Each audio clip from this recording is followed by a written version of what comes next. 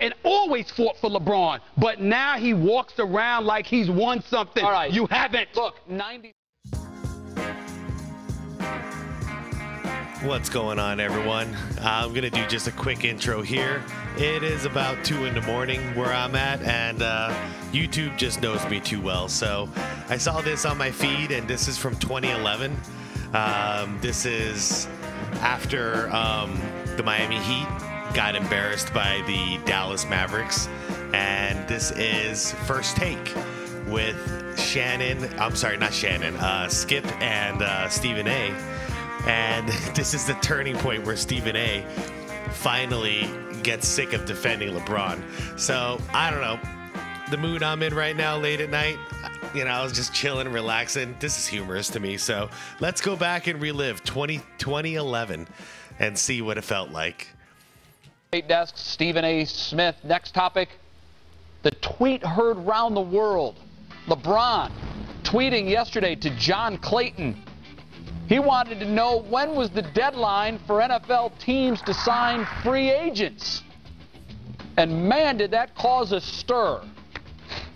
Yeah, so this is right after he lost the championship, after guaranteeing that he'd win 8. And then he pulls this crap when there's a collective bargaining thing going on with the league, and it's not going to start on time. Stephen A., you had a particular problem with it. Go. Well, he came out and he acknowledged later on that he was joking, if I hear correctly. My whole point with LeBron James is that he just needs to be quiet.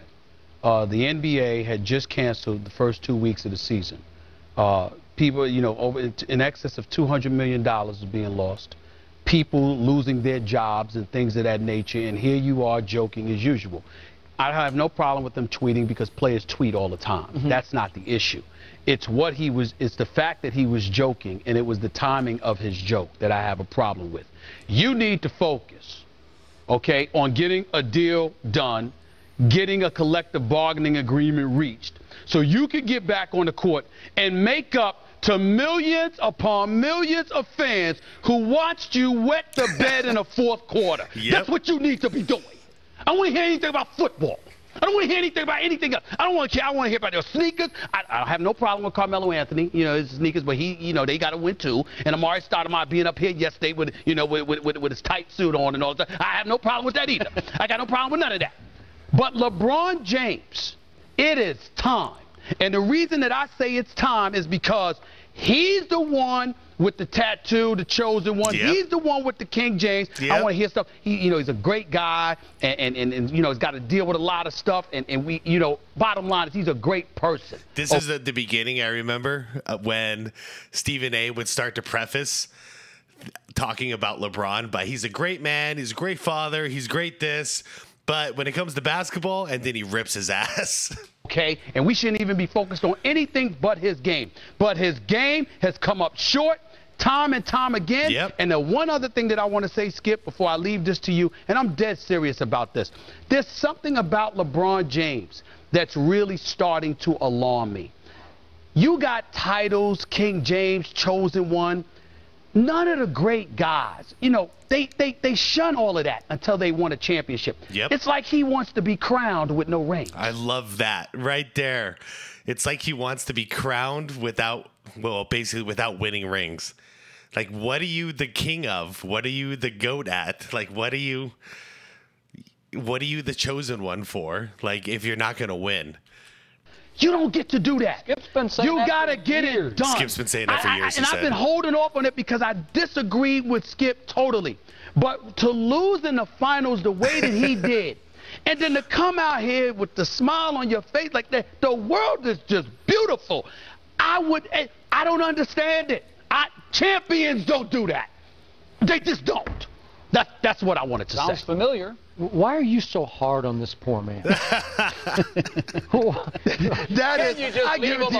is funny coming from you. That is hysterical. Oh my God. Wait. You of all people. Do you have something personal against this man? You know what? That's all I've ever heard for 5 years. Listen, this is Skip's like, he's just like, he's jumping around for joy moment. He's like, holy crap, my partner finally sees it. Skip, It's got me to the point. I never dreamed that I would see LeBron James not show up in the fourth quarter the way he did for 4 straight games in the NBA Finals. But then that's the thing. It wasn't one game. Anybody can have a bad fourth quarter. I mean, if you do that in the playoffs and you're supposed to be the GOAT, there's a problem. You know, but if you do it 4 times in a row in the finals to lose when you were favored, this was such a big deal. It was such a big deal. Come out and to say what he said in the aftermath of that press conference, people are just going to go back to their regular old lives. And to walk around all summer long, city to city, state to state, wherever he is, big fat smile on his face, like it's no big deal that we lost and I embarrassed myself in the NBA Finals. Yeah, no kidding. I think back to the year before Jordan won his first championship. What did he do? He worked out all year, pissed off, or all summer, pissed off. Came back, won some championships. When he came back in, 95?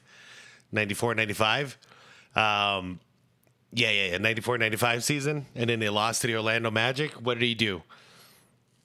Bulked up, lifted weights, practiced all summer, ready to kill. He wasn't doing this kind of crap, just clowning around and, saying, oh, all you guys doubting me, like you haters, you guys got to go back to your broke ass lives and your broke ass jobs. He wasn't doing that. LeBron did that. So, oh shit. It's no big deal. I can't take it no more. Enough. I'm shocked. Enough. Yep, I'm shocked. Enough. Right now. Stephen A. You got to get it done. Stephen A. Oh, don't say that. Oh, my God. Stephen A. Stephen A. Bayless. It is shocking because you've come a lot closer to where Skip is on this topic. Listen, I have because, but no, I always disagree with him. But now LeBron James has given substance and credence to the argument that Skip Bayless was making about him. He has. Who defended him all of these years? You have. Okay. It's too much, man. It's just too much. It's crazy. In 2024, there's still so many people that are still defending him, making excuses for him. Allow me to. And as much as I dislike Skip Bayless, I got to give him credit. He saw this right from the beginning when nobody else did, or only very few people did. It took me more than a couple of years. It was the year before this, actually, where I was like, oh, boy. And then when he went to Miami, I was like, oh, boy. And then he lost in Miami in 2011, and I'm like, oh, he's not even close to what we thought he was. Psychoanalyze my friend Stephen A. Go ahead, please. Because I believe I know you better than you know yourself. Oh, God. A lot of this is coming from a place of, how dare you guys take my NBA away from me? You're in mourning. You said he should have been in mourning. We should be in. You're in mourning because you love this game. Yes, I do. This has been your life, your lifeblood. It's what you want to talk about. Not that you don't want to talk about the NFL and baseball and whatever else, but this is what you love. You're right. National Basketball Association. And for the first time in a long time, it has been pulled right out from under you when it's time to go. This is the time we should be nearing the start of a season here, and it's looking farther and farther away, and it is killing you. So you want him to shut up because this is dire straits time. You want him at the negotiating table, not at the Is keyboard. he onto something there? It makes sense. No. Skip is completely right. That's not all there is to it, but every word that he just said is 100% correct. I absolutely do feel that way. But the other issue, like I talked to before, is I've spoken to champions. I've spoken to Hall of Famers throughout my career. I agree and they talk about the price that they paid in order to win, to be crowned champions. Right. And this guy is walking around like he won the title. That's it. It was like it started with his own behavior, and all of his fans somehow treat his finals losses as though they were successes. Like those were victories. Wow. And I didn't realize it back then. So here it is in 2011 coming out. I just wanna go back about 20 seconds here. Correct. I absolutely do feel that way. But the other issue, like I talked to before, is I've spoken to champions. I've spoken to Hall of Famers throughout my career. I agree. And they talk about the price that they paid in order to win, to be crowned champions. Right. And this guy is walking around like he won the title. It bothers me. Enough. You got to get it done. Yeah.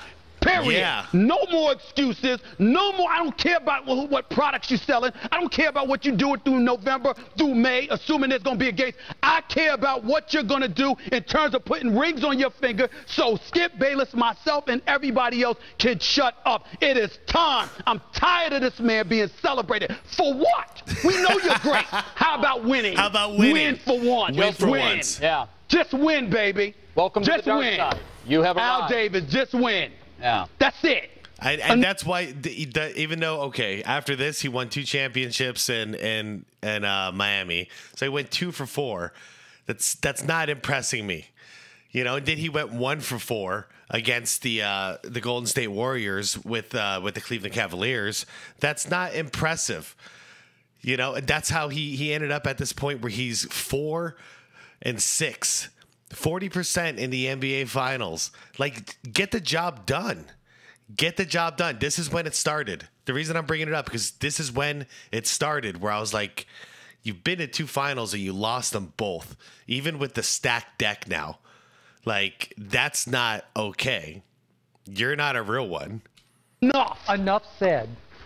I have to say, victory, Skip Bayless. You have changed Stephen A's mind on something I never thought. LeBron changed my mind. He's been saying this for years, Stephen A, but LeBron, and you debated him on it. And always fought for LeBron. But now he walks around like he's won something. All right. You haven't. Look, 90. LeBron changed my mind back then too.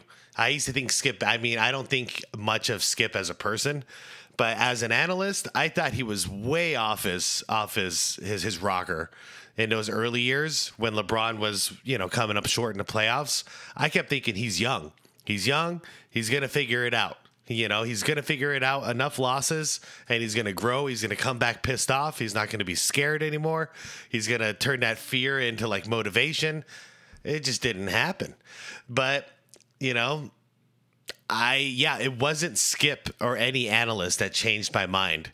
It was LeBron James himself that changed my mind. I was a big fan.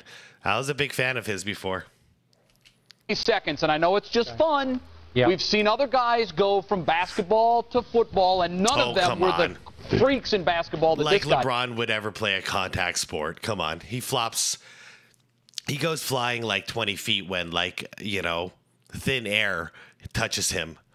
And then he goes flying. So you think he's going to actually handle real hits on a football field? Shoot. He was all-state in the state of Ohio in high school. I know. Could he play in the NFL? Easily. Without question.